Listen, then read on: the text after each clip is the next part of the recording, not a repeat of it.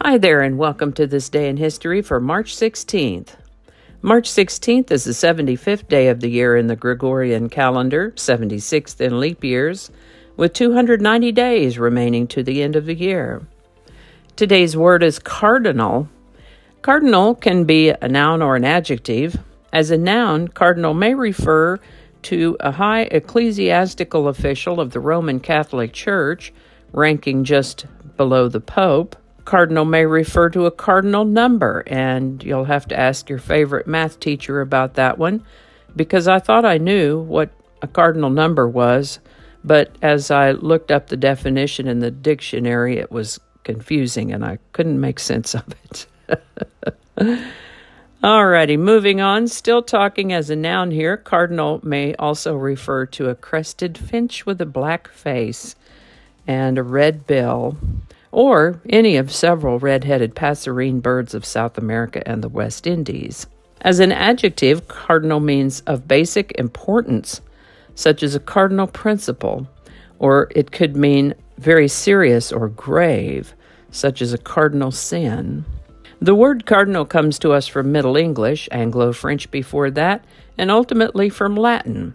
First known use of the word cardinal as a noun is before the 1300s, and in the 1400s as an adjective. Cardinal. And with that, James Madison was born March 16, 1751. He's often referred to as the father of the Constitution. He played a pivotal role in drafting and promoting the Constitution of the United States and the Bill of Rights. Mr. Madison lived to the age of 85. This is the birthday of George Ohm, born March 16, 1789.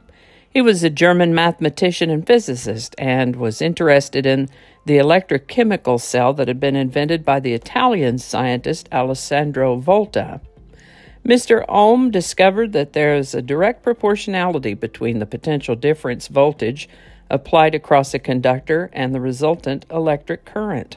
This relationship is now known as Ohm's law. He is also known for other physics laws, and he lived to the age of 65. Mississippi formally ratified the 13th Amendment on March 16, 1995, becoming the last state to approve the abolition of slavery.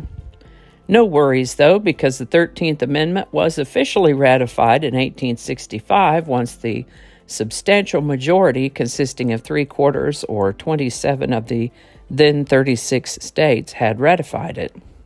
Today's song is Sittin' on the Dock of the Bay by Otis Redding. Sittin' on the Dock of the Bay was co-written by Otis Redding and Steve Cropper and recorded in the second half of 1967. Otis Redding considered this to be an unfinished version and planned to re-record it after the first of the year as a final version. Unfortunately, that didn't happen, as Otis Redding died in a plane crash on December 10, 1967, at the tender age of 26. The record company, Stax Records, released the song as it was in January of 1968, and it hit number 1 on the Billboard Hot 100 on March 16, 1968, for the first of 4 weeks in that number 1 spot, becoming the first ever posthumous single to top the charts in the U.S. Sittin' on the Dock of the Bay by Otis Redding, number 1 on March 16, 1968. Link in the description. And I think that's going to do it for us today. Thank you so much for watching. Consider subscribing if you haven't already. Feel free to share this video with a link in your email, messaging, or social media. If you enjoy this series, you can check out the playlist that contains these videos. I'll put a link to that in the description.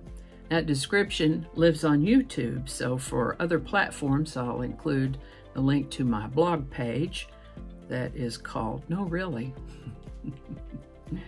You can also find me on Rumble, BitChute, all those links in that description. Alrighty, that's all I can think of right now. Thanks again, and I'll see you next time. Do not disturb. Okay, I turned Do Not Disturb on. Good job. Third time better be a charm. January 2nd. The 16th, it's all written in Roman numerals, so I had to translate it. Flinging happiness all over the place. Alrighty, back to work. I think we got it this time.